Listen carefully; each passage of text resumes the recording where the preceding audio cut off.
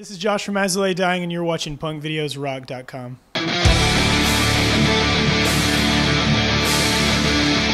What's up, guys? Robert Herrera here with punkvideosrock.com. We're hanging out backstage of the Cool Tour, and I'm hanging out with Josh of As I Lay Dying. What's up? How's this tour treating you guys?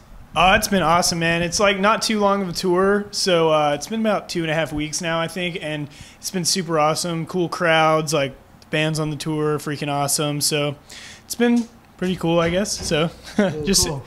Gonna be done tomorrow, so just looking forward to get home, kind of. But yeah, you know, what do you guys have planned after that? Well, we've been on tour. Basically, we had 4 days off before this tour after being out for 5 weeks. And then before that, we had like 7 days off, and we were out for a month. So we've basically been on tour for about 3 months now. Oh, nice. So we're just going to be off for about 6 weeks after this, and we're just going to hang out and chill with our families and friends that we haven't seen in a while. You guys recently released a new record, Powerless Rise. And then, from my understanding, Tim has his own studio. Yeah. So was a lot of that recorded with Tim? Yeah, basically the way we did it is we recorded the drums in like a nice drum room in San Diego called Signature Sound, and then all the guitars and bass and vocals were done at Tim's studio.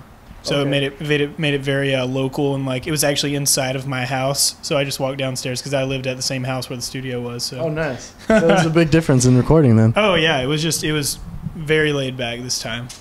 You guys are influenced with a lot of the classical metal bands that are, coming back nowadays. Are you guys having any plans on trying to see them, or maybe a possible tour with them? Well, I mean, we saw a lot of the classic metal bands this summer. I mean, we saw all the big four, like we saw Anthrax, Megadeth, Metallica. Trying to think what other bands that we saw. We saw AC/DC. We saw a lot of classic metal bands this summer that we were never thought maybe we would see. So that was cool. And of course, if any number of or any one of those bands asked us to open a tour, we totally would be stoked to do it. So it just depends on the timing, I guess. But I mean, we'll see how possible it is for Metallica to ask us on tour, or Iron Maiden to ask us to come on a tour. So no, that'd be pretty sick. So awesome.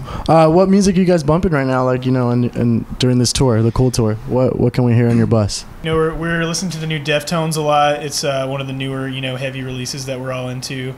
Trying to think. I mean, a lot of the guys, are super stoked on Alice in Chains' new record. We listen to that a lot. I mean, you got our drum tech Mike is always blasting like techno and rap, which honestly it's a good mixture. It's a good mixture to have, because sometimes when you hear metal and hardcore all day, you kind of get over it. Yeah. And me personally, there's this rapper out of Gadsden, Alabama that.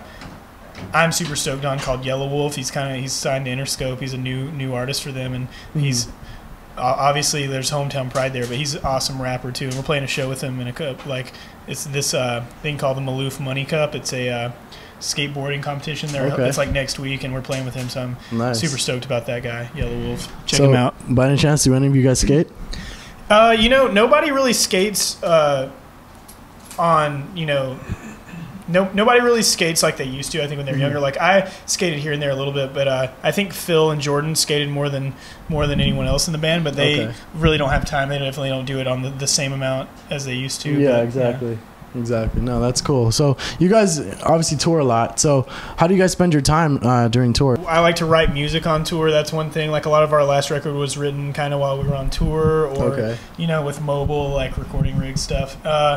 Trying to think.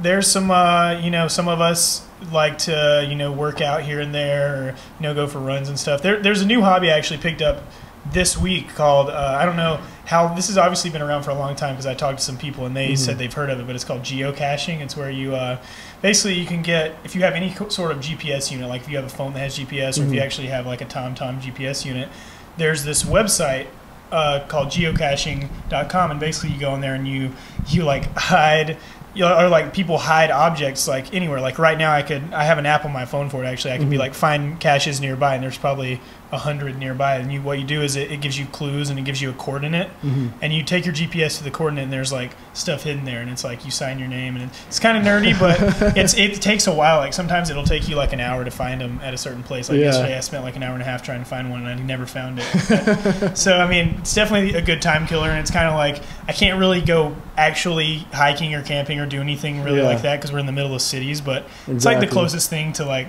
going on a little treasure hunt in the city.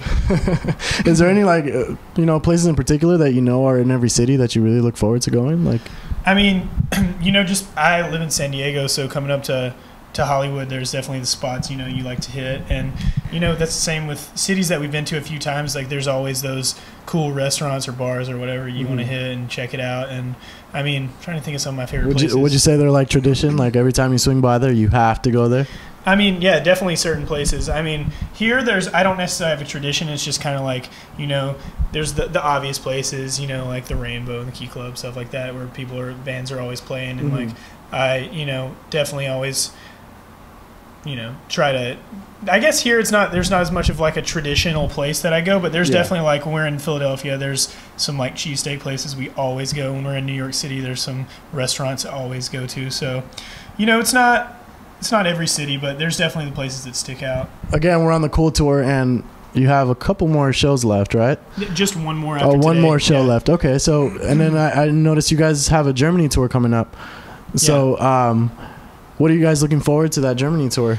Well, between now and then, like, we have the German tour that's coming up, and I think that's the beginning of November, if I'm not mistaken. But yeah, I believe that's what it was. Yeah, we have a tour between now and then. It's actually not announced yet, but I'll announce it because this video will probably not be up at least until the day after tomorrow, right? Yeah. Okay, cool. So we're doing a tour with It's Us and All That Remains and Unearth and an as of yet unnamed opener. But that's going to be in September, and it's going to be like half U.S., half Canada. And I'm not exactly sure of like the exact cities or the nearest cities to here or anything, but that's a big tour that we're looking forward to first. And then after that we have the tour in Europe, which is Us, Suicide Silence, and Heaven Shall Burn.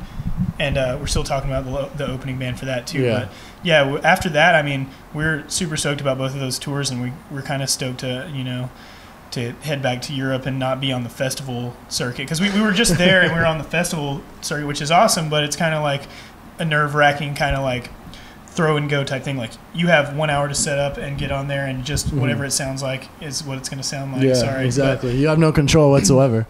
Right. And on these upcoming tours that we're going to be doing in Europe, we'll have sound checks and get everything sounding how we actually want it to, instead of just like, this is what you got, take it. So there's definitely some cool points that come from playing in front of like 20,000 people at a festival, but it's also very nerve-wracking to be like, I could be playing one of the biggest shows of my life, but it might not sound ideal to me. So exactly, because you're not showing them what you really want to show. Yeah. So I mean, yeah, we're definitely looking forward to both of those tours.